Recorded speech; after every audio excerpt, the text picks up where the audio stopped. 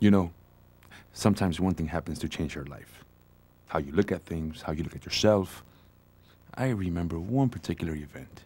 It was when, 1955, 56, a long time ago.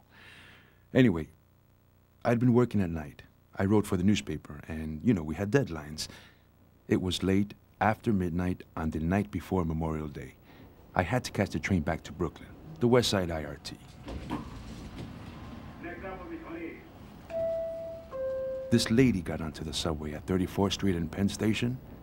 A nice-looking white lady in her early 20s. Somehow, she managed to push herself in with a baby in her right arm and a big suitcase in her left hand. Two children, a boy and a girl, about 3 and 5 years old, trailed after her. Anyway, at Nevin Street, I saw her preparing to get off at the next station, Atlantic Avenue. That's where I was getting off to. It was going to be a problem for her to get off. I mean, two small children, a baby in her arm, and a suitcase in her hand. And there I was, also preparing to get off at Atlantic Avenue. I couldn't help but imagine the steep, long concrete stairs going down to the Long Island Railroad and up to the street. Should I offer my help? Should I take care of the girl and the boy, take them by their hands until they reach the end of that steep, long concrete stairs? Courtesy is important to us Puerto Ricans. And here I was, hours past midnight, and the white lady with a baby in her arm, a suitcase, and two white children, badly needing somebody to help her. I remember thinking, I'm a Negro and a Puerto Rican.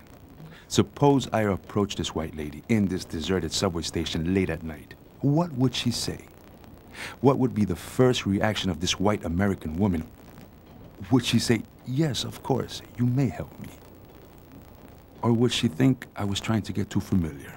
Or would she think worse? What do I do if she screamed when I went to offer my help? I hesitated. And then I pushed by her like I saw nothing, as if I were insensitive to her need.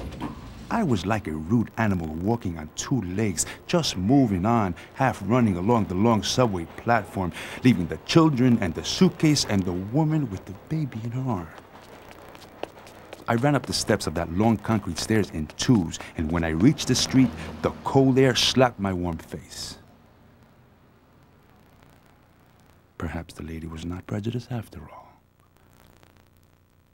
If you were not that prejudiced, I failed you, dear lady. If you were not that prejudiced, I failed you. I failed you too, children.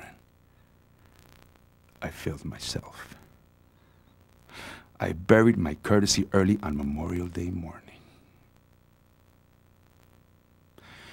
So, here is the promise I made to myself back then.